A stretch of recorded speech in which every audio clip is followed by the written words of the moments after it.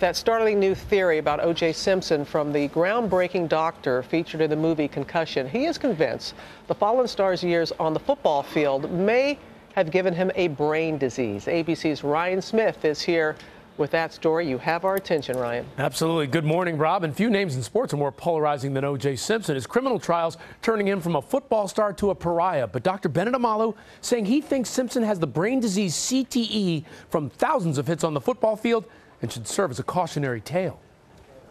If it doesn't fit, you must acquit. You having a problem placing the glove on his hand? He's the most infamous football player in sports history. Acquitted of double murder, O.J. Simpson's trial for the brutal killings of Nicole Brown Simpson and Ron Goldman, now inspiring the new TV series, The People vs. O.J. Simpson. You want to make this a black thing? Well, I'm not black. I'm O.J. This morning, 21 years after the so-called trial of the century, an intriguing new claim about the man at the center of it all. O.J. Simpson is more likely than not suffering from CTE.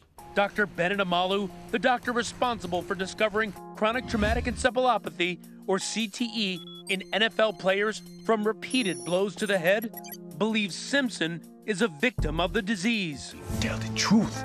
Portrayed by Will Smith in the film Concussion, the world-renowned forensic pathologist hasn't examined Simpson personally, and CTE can only be diagnosed after death. But Dr. Omalu says he can identify the telltale signs of CTE behavioral symptoms. Explosive, impulsive behavior, impaired judgment, criminality, even mood disorders. But the strongest evidence O.J. may have CTE, he says, his college and 11-year pro playing careers. He was exposed to thousands of blows to his head.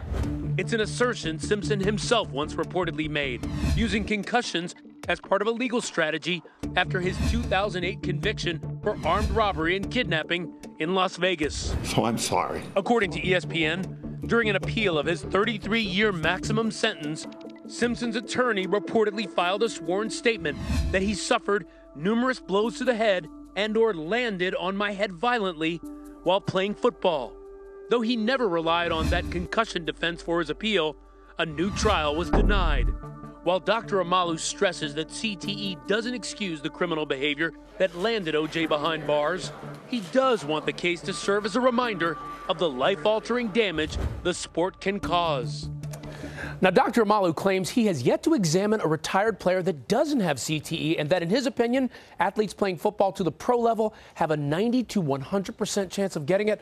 All the more reason, he says, to talk to kids or talk to parents about whether kids should be exposed to all those hard hits on the football field, Robin. Okay, Ryan, thank you. We're going to look at the legal ramifications now with ABC News chief legal analyst Dan Abrams, who covered both of the Simpsons trials very extensively. And Ryan alluded to this. Could this have been anything that he could have used in either of his cases? Not as a defense per se, meaning he couldn't have said, look, I've got this and therefore I'm not guilty.